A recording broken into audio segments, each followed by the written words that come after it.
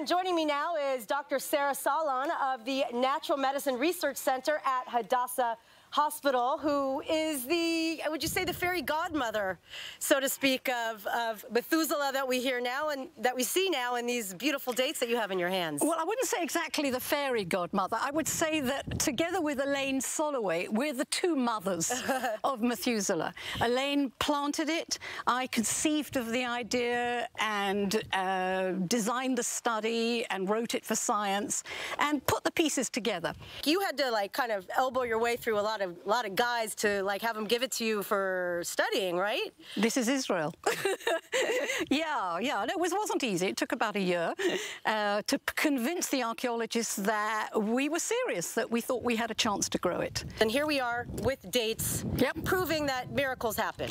You're right. There's nothing I can say. It's a kind of miracle. These seeds have been in the ground for 2,000 years, and it's a miracle that they can still sprout. It's a miracle that they germinate at this time, and it's a miracle that in these difficult times with so many problems, this incredible tree, the female, produces fruit for the first time in 2,000 years. How beautiful that you know, Hannah, of all biblical matriarchs, is the one that is bearing fruit. Yeah, originally we called her Jeremiah because she came up near Tisha B'Av, and I thought it was a he. We didn't know if it was male or female, so we called him Jeremiah. But then the genetics turned out that it was female. So I thought, okay, Jeremiah, Hannah's my mum, called her Hannah. And Hannah is herself such a story of a miracle pregnancy, just from the biblical story of Hannah. It's true. Yeah, have a Samuel. Yeah, have a Samuel. Listen, we have a lot of Samuels. Yeah. So, okay, so, can I touch it? Here we go, drum roll. Yeah. Yeah, got nice teeth. Yeah. And it's delicious. Yeah, it's got a sort of honey taste to it. It does. What is the goal of what to do? Okay, so look, there's two things that we want to do. We want to test them to see what their activity is. Now, they were used, you know, particularly for bowels, regulate your bowels. They were used to strengthen your blood.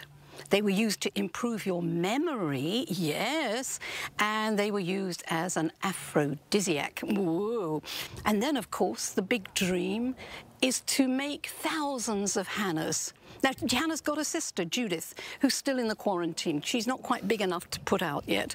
But our aim is to make thousands and thousands of these ancient females, use Methuselah's pollen, or maybe Adam or Jonah's pollen, to pollinate them, and to start a line of really Judean dates that once grew here and have grown again. Thanks to Elaine. And Sarah. Two women. Time of the woman. Yeah, all right.